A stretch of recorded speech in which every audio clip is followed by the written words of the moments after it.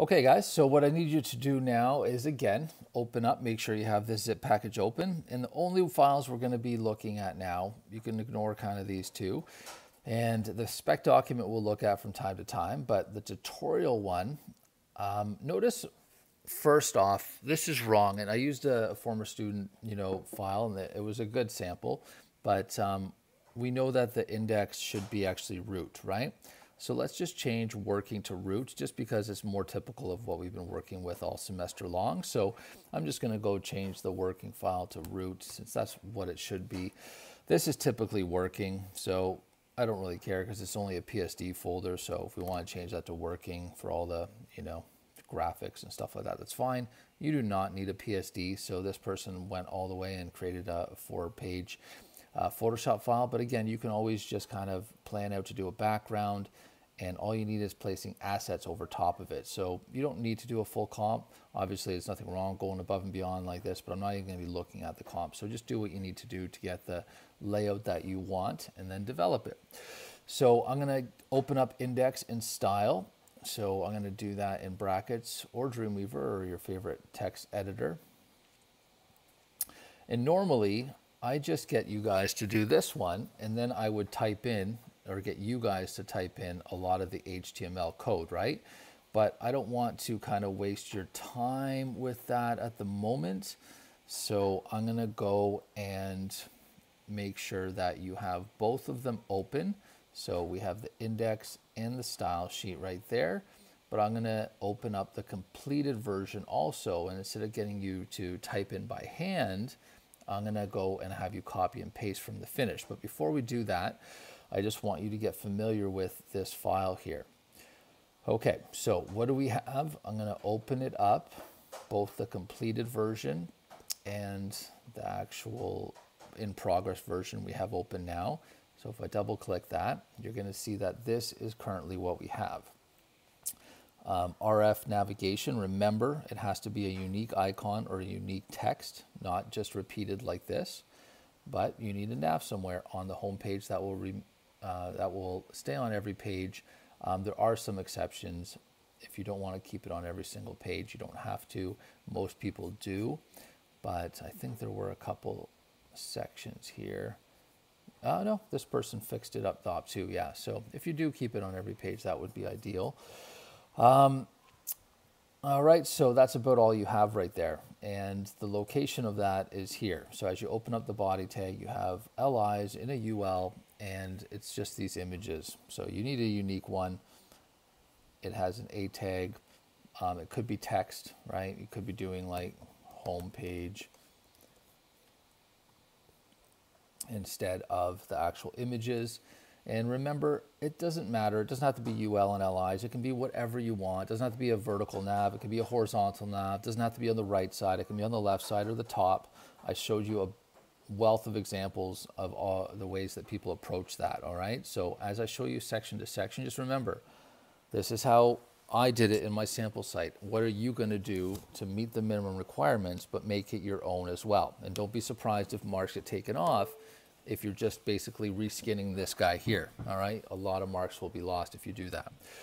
So that's all we have here. And then at the very bottom, you just have a bunch of scripts that I will be kind of talking about throughout this video series. Most importantly, the bottom one over here, all right? So you'll customize and add the parallax effects just by manipulating this, and it will make sense to you. The ones above it are just basically linking to a jQuery file external. All right, and these ones are all internal files inside of your actual root folder. So if I showed that to you here, you can see that the scripts are located right there. And I'm not going to look at them, just know that the whole task is basically implementing the knowledge you have with HTML and CSS while utilizing a third-party parallax script. And you can use the one I'm providing you, but if you feel like you want to use a more current one, parallax.js or others like that, you can. Again, you can use the one I'm using, no problem, and you can certainly go and experiment and use other ones out there that may be even more current, more powerful if you like, okay? As long as you end up with a parallax script that meets the minimum requirements of my spec document, I'm happy. So going back into it, that is what the index page looks like. Then the style sheet is just simple, okay? So it just basically has a body tag, setting the margin padding to 0. We know the box sizing is so that if we add padding or borders to any block level element with a width and height, it will absorb that border and padding and won't increase the width and height of that element. And then this is just some basic kind of styling, position fixed for the navigation in itself. All right, so no parallax is happening yet. So that's where we're starting from. What we want to do next is open up the finished version also, since it will speed things up. Now remember, I also want to rename the working here, bit of a mistake, root, and then working like that. So Photoshop's in working, the HTML's in root. We should know that by now. And I'll just simply open an index in the style sheet like this. Open with brackets. All right, so the finished is at the bottom, the in progress is at the top. And I'm just going to get you to copy and paste. Remember, if this was semester 1, you'd be typing all this out to learn it. But now we're just going to copy and paste it, and I'm going to tell you what's happening. So let's go and start with the very first one. So the index where the finished file is, let's go and grab the first screen. So I'm just going to go like this, Command C, go into the styles, the index of my tutorial in progress 1. And I'm going to paste it right over here. Another video is just finished, so I'm going to close that. Okay, so we have this div. Nothing about parallax is happening yet. There is no parallax happening yet. I simply have an opening div with an ID equals screen 1. Remember, this now is an ID selector, which I communicate with a hashtag in CSS. And the reason why I use an ID here, not a class, is because the navigation here uses anchor tags. Remember, if you do a hashtag in front and have a name and then use the ID, then this link will automatically go wherever I have this ID. And this link will go wherever the second ID is once I have it in there, and the third and the fourth, etc. So simply a div open close with a nested div open close, and the nested one simply has the logo. So let's bring in the CSS of the finished and put it into the tutorial. So screen 1, there's only 2 selectors here, the background and the logo. Command C, if you're still confused, don't worry. Once it starts piecing itself together, it will become clear. And then over here, we can go so far as to do something like, screen 1 or section 1 styles if you want to kind of separate them from one another. Paste it, and let's take a closer look. So the first div with this ID, has a background image, and it's centered top center, told it not to repeat itself, and it's fixed to the background. And it has a height of 1,000. All right, so let's take a look at what that actually did. So if I refresh it, we have this background in there now. And why 1,000? Because that's how tall I want it to be. All right, I want it to be 1,000 tall. And I have my navigation in here. I messed up that one because I added that home text and didn't get rid of it, but I'll fix that. And this is the actual logo that's in the other div. So looking at the screen 1 element logo IMG, so any images inside of this div, please move down by 180, move from the left by 150, shrink down to size by 25%.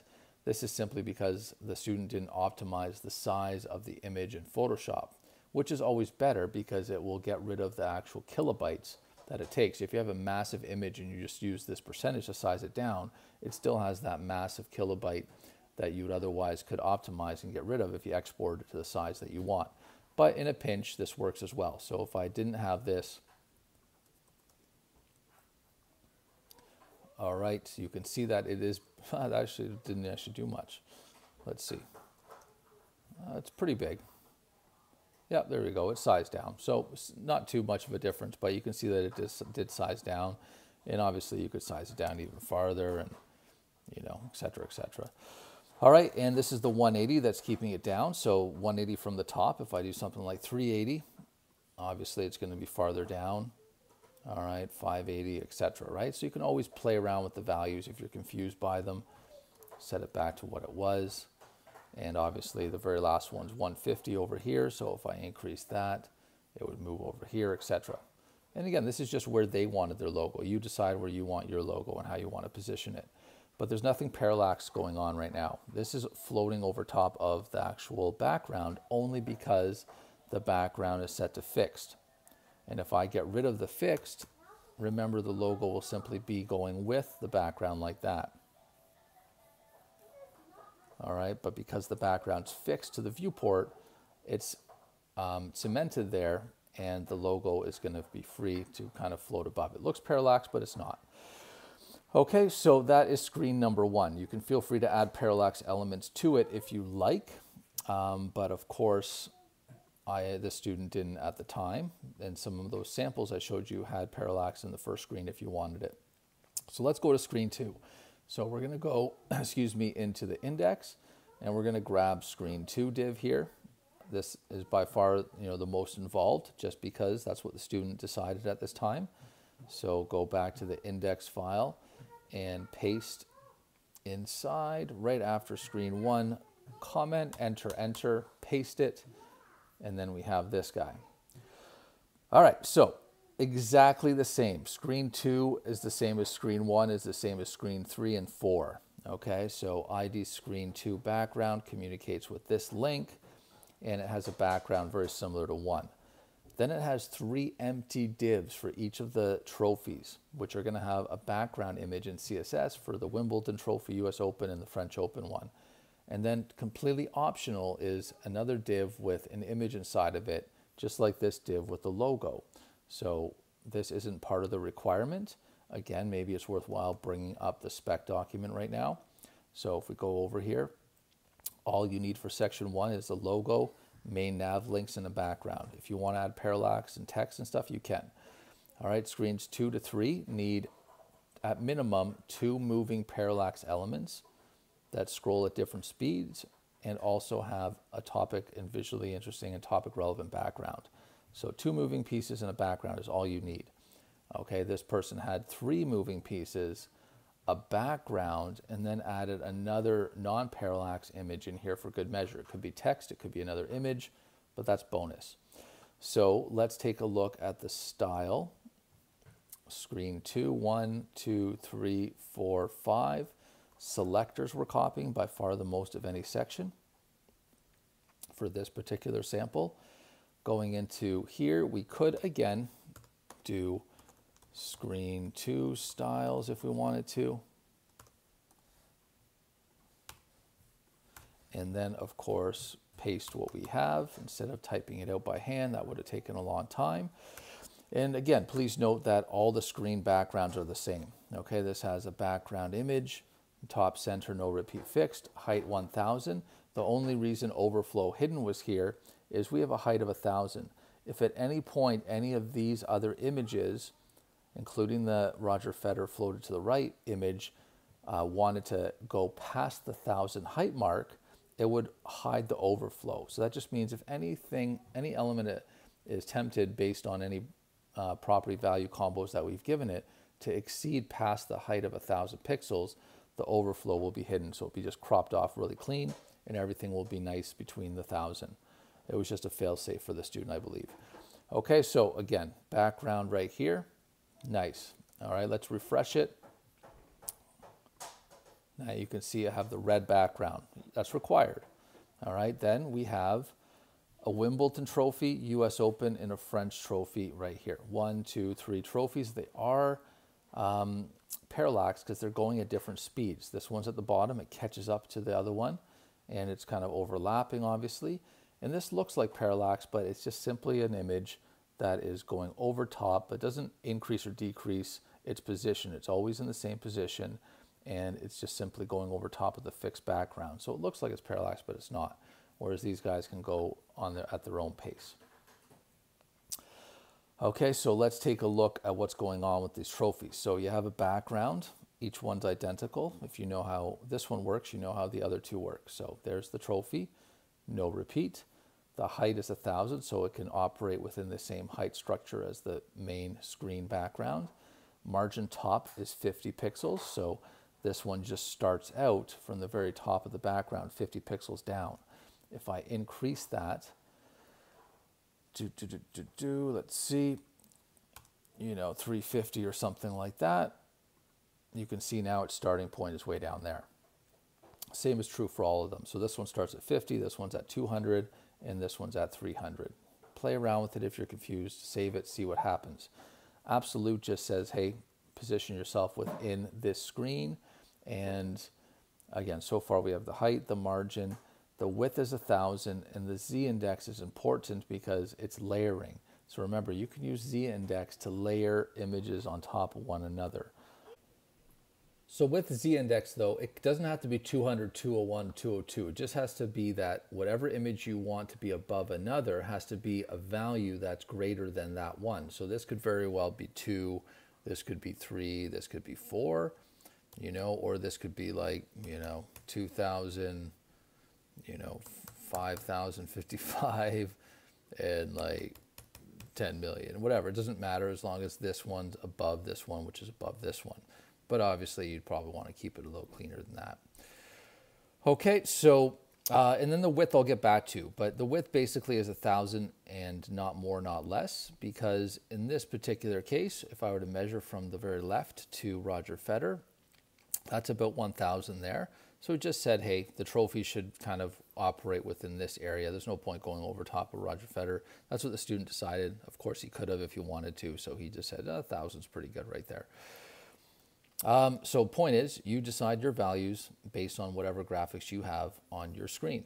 And then the very last one is the player, which again is not actual parallax. And you can see that it's just simply an image in between another div. And it's this picture here. And it's made sure that it's floated to the right with a width of 50%. Looking at it, it's there. And you can see that it works as it should. Also, if I wanted to go to the left, obviously you just change it up and there it is, but you can see that it doesn't look that good when the trophies go over top. All right, let's bring in the rest of it all in one chunk. So we're going to go into the index and we're going to grab screen 3 and go all the way to the screen 4 right over there. It's not too much. Screen 3 background and screen 4 background with the closing screen 4 div. Copy, Command C, bring it into the actual tutorial. So after the background closing div, create some space, paste it, and you will see that it's exactly the same as before. You have a div that has screen 3. Here we happen to have, just like the logo and the Roger Federer image above it, all right, we happen to have another Roger Federer image over here. We only have one parallax element here. It was required to have 2. But the student did have 3 over here and another one over here. So that does total 4. So I'm okay with that. Remember, you can always have more than that. You can have 5, 6, 10, like whatever you like. Or if you want to do minimum 4, that's fine. So this one will actually have the Roger Federer image like this, a logo, and then the screen 4 simply has no parallax, but it has a div. And instead of just having a div with an image like all of these guys before it, all right, it simply has an image and a paragraph text for the copyright, which you can update if you like. Okay, so if you want more, if you want parallax stuff in here, you can absolutely add it. If not, please add your own social icons, not mine, your own copyright blurb, and position it as you want.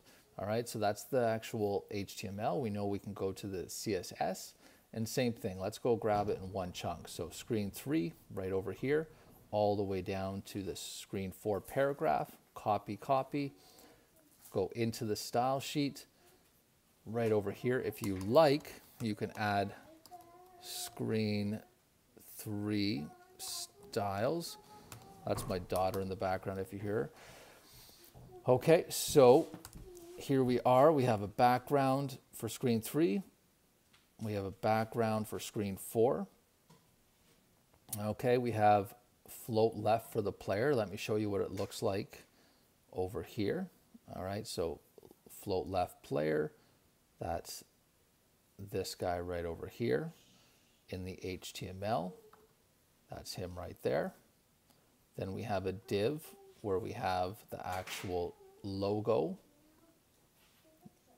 Okay, there's the logo. There's the logo. Positioning it down 300 and from the left 300. There it is, 300, 300. And you can see its parallax is just going really quick. And then the last one, we have background for the footer.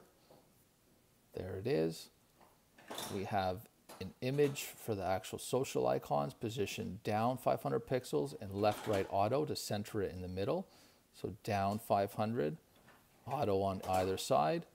And then text align center, color white, font family Arial for the P tag, which is this guy. So text align center, white, Arial, done. All right, and if we take a look again over here, it's finished, but now I want to tell you exactly why the parallax is working. And that all involves the script that I've already had for you at the very bottom here. So let me explain what's going on. So first off, we want to talk about the actual navigation. So it's using something called local scroll script over here. And all you have to do is whatever your nav is, doesn't matter if it's vertical, horizontal, position, top, left, right, whatever. Okay, you just have to enter in your actual ID right over here.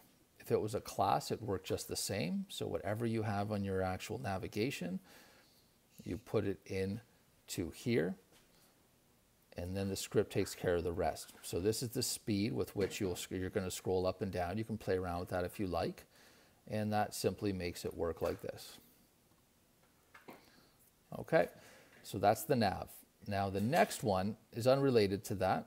Okay, it is the dot parallax script, and it's the one we're using. Remember, you can use a completely different one, but this one only works with background images in CSS. There are other scripts out there. There are other scripts out there that actually can manipulate IMG elements in HTML in addition to background elements in CSS. But this script that we're using only works with background. That's why all of these guys are the only ones available for parallax. The backgrounds of every section. All right, so this one, the 3 trophies. Okay, 1, 2, 3, 4, 5, 6, 7, and then the background here, 8. Okay, so what happens is, indeed, we have screen 1 background, and it says we have control over the X position and the speed factor. So X position is left to right, horizontal, right? The horizontal position, and think of it as like margin left. And then the inertia is the speed. 0.1's the smallest, the slowest, the slowest, and then 2 is the quickest. Okay, so 50% just basically positions each of the backgrounds in the middle and has a bit of a speed. And what this does for the background is you can see that the other background eats in to your previous background. See his foot's right over there, and then the other background comes up and starts going all the way up to the torso. That's a parallax effect, obviously, right? And it happens for a lot of the sections, not the second, but it happens for the next one as it reveals itself over here. All right, so that's the parallax effect. Now, in terms of the trophies, same thing over here, all right? So Wimbledon, US, and French Open. Well, we have the initial position horizontally and the speed. So this can be a percentage, a pixel, a rem, EM, whatever measurement you like. And remember, it's horizontal. So this is 10% of that 1,000 that it was set to over here. So remember, the trophies were set to a width of 1,000. It could have been 2,000, it could have been 500, it could have been a percentage. It could have been anything you wanted over here. But because it's 1,000, this is 10% of that 1,000. All right, this is 50% in the middle, and this is about 80% of that 1,000. So it's taking up those positions. Now, if I manipulate that and I make this 80% too, all right, that first trophy, it's going to go all the way over to the end. All right, just like the other one. And I could have done pixel value instead. I could go like 200 pixels in there. And then it's going to push it. It's like margin left, 200 pixels. all right, 400 pixels, etc. Okay, so that's what that value is for. And then we have the speed. So because this is twice as fast or as this one, all right, which is faster than this one, you notice the French Open is going to kind of catch up to the other ones because it starts at the bottom and then it kind of moves up and starts catching up to the others because that's the speed it's on. Okay, and same thing for the logo over here. All right, sorry about that, guys. So we have 90% over. That's why the logo is 90% of 1,000. And it moves at 2. So it's moving really quickly. And that's why it catches up to Roger Federer's face over there, because it's moving that fast. Okay, and then we have some social icons and things like that. All right, I don't think this one's relevant, though. I'm going to take that out because, again, there is no social icon parallax. So I hope you know how to work this now. Sorry about the slight interruption. It is hard to kind of find a quiet spot when both my wife and I are working, but that should help you guys out. Pleasure teaching you guys. Honestly, it's sad we can't see each other in person, but I wish you nothing but the best and hope to see you at grad. I know it's a little bit of ways away, but again, have a great spring, summer, and all the best.